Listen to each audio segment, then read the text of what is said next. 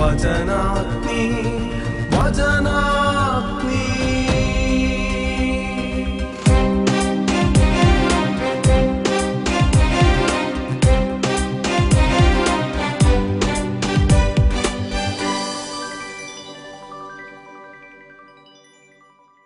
ധനികനായ ചെറുപ്പക്കാരൻ ഗുരുവിനെ അനുഗമിക്കാൻ തൻ്റെ സമ്പത്ത് ഉപേക്ഷിക്കണമെന്ന് തിരിച്ചറിയുമ്പോൾ വിഷാദത്തോടെ തിരിച്ചു പോവുക.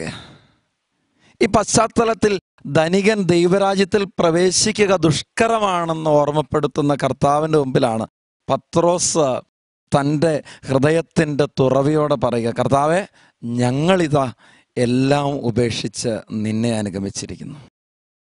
ഇവിടെ കർത്താവ് സുന്ദരമായിട്ട് ഇവിടെ അവതരിപ്പിച്ചു വെക്കുന്ന കാര്യമുണ്ട്. എന്നെ പ്രതി, സുവിശേഷത്തെ പ്രതി ഉപേക്ഷിക്കുന്നവർക്കൊന്നും ലഭിക്കാതിരിക്കുകയില്ല. പലപ്പോഴും സമർപ്പിതർക്ക് ധ്യാന ശുശ്രൂഷകൾ കൊടുക്കുമ്പോൾ ഞാൻ അവരോട് ചോദിക്കുന്ന ഒരു ചോദ്യമുണ്ട്. ഇവിടെ ഇരിക്കുന്ന ആരെങ്കിലും ഉപേക്ഷിച്ചതിൻ്റെ ഫലമായിട്ട് കിട്ടിയതിൻ്റെ ഒരു സന്തോഷമുള്ളവർ കൈ ഉയർത്താവോ? പ്രിയപ്പെട്ടവർ, എല്ലാവരും സന്തോഷത്തോടെ സംതൃപ്തിയോടെ കൈ ഉയർത്തും. കാരണം എന്താണ്? എല്ലാവരും സംതൃപ്തരാണ്. ഞാൻ ഓർക്കുന്നുണ്ട്, എൻ്റെ പൗരോഹിത്യ ജീവിതത്തെക്കുറിച്ച് ചിന്തിക്കുമ്പോൾ ഒരുപക്ഷെ കുടുംബത്തെ, പ്രിയപ്പെട്ടതിനെ ചിലതിനെയൊക്കെ ഉപേക്ഷിക്കാനായിട്ട് തയ്യാറായപ്പോൾ ലഭിച്ച പ്രതിഫലം എന്ന് പറയുന്നത് എല്ലാ തരത്തിലും സമ്പന്നമാണ്.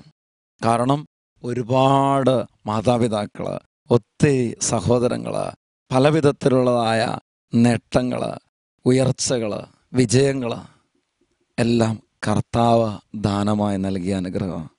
അതുകൊണ്ട് ഈ വചനം പറയുമ്പോൾ ഇത് അക്ഷരാർത്ഥത്തിൽ ഹൃദയത്തിൽ തട്ടിയുള്ള വാക്കുകളാണ്. കർത്താവ് എത്രയോ വ്യക്തവും കൃത്യവുമായിട്ട് ഈ തിരിച്ചറിവോടുകൂടെയാണ് അവിടുത്തെ വാക്കുകൾ പഠിപ്പിച്ചത് എന്ന് ഞാൻ ഓർക്കുകയാണ്. സ്നേഹമുള്ളവരെ, നമ്മൾ ഒന്നിനെക്കുറിച്ച് സങ്കടപ്പെടേണ്ട കാര്യമില്ല. ഒരു അസ്വസ്ഥത നമുക്ക് വേണ്ട.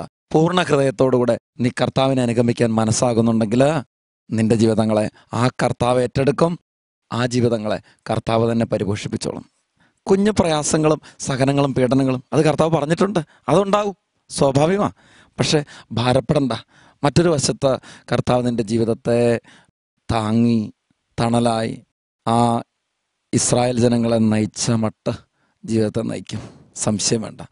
ഈ നല്ല ദിനത്തിൽ നമുക്ക് ഹൃദയം ദൈവത്തെങ്കിലൊക്കെ ഉയർത്തി ആത്മാർത്ഥമായിട്ട് പ്രാർത്ഥിക്കാം. ദൈവമേ, അങ്ങനെയുള്ള ആശ്രയം വഴി എൻ്റെ ജീവിതങ്ങളിൽ ഒരല്പം പോലും പിന്നോട്ടില്ല. ഒരു പടി കൂടെ ഞാൻ വളർന്നിട്ടുണ്ട് എന്ന തിരിച്ചറിവോടുകൂടെ അങ്ങിലേക്ക് പരിപൂർണമായി ആശ്രയിക്കുവാൻ എനിക്ക് ബോധ്യം തരണമേ. നമുക്കൊരു നിമിഷം പ്രാർത്ഥിക്കാം. പരമപരിശുദ്ധനായ ദൈവമേ, ഞങ്ങളങ്ങിൽ പരിപൂർണമായി ശരണപ്പെടുന്നു. അങ്ങയുടെ നാമത്തിൽ ആശ്രയം വെക്കുന്നവരെ ഒരു കാലത്തും അവിടുന്ന് ഉപേക്ഷിക്കുന്നില്ലല്ലോ. സുഭാഷിതം 18:10 കർത്താവിൻ്റെ നാമം ബലിഷ്ഠമായ ഒരു ഗോപുരമാണ്, നീതിമാൻ അതിലോടിക്കയറി സുരക്ഷിതനായി കഴിയുന്നു. കർത്താവെ, അങ്ങയുടെ നാമത്തിൽ ആശ്രയം വെക്കുകയും അങ്ങയുടെ നാമത്തിൽ ശുശ്രൂഷ ചെയ്യുകയും ചെയ്യുന്ന വഴി എൻ്റെ ജീവിതം കൂടുതൽ അനുഗ്രഹത്തിലേക്കും അഭിഷേകത്തിലേക്കും ഉയരുന്നു എന്ന തിരിച്ചറിവ് എനിക്കുണ്ട്. ഇതിൽ ആഴപ്പെടുവാനും തീക്ഷ്ണതയുള്ള വ്യക്തിയായി മാറുവാനും കൃപ തരണമേ. പരിശുദ്ധ അമ്മേ, സകല വിശുദ്ധരെ മധ്യസ്ഥം വഹിച്ച് പ്രാർത്ഥിക്കണമേ.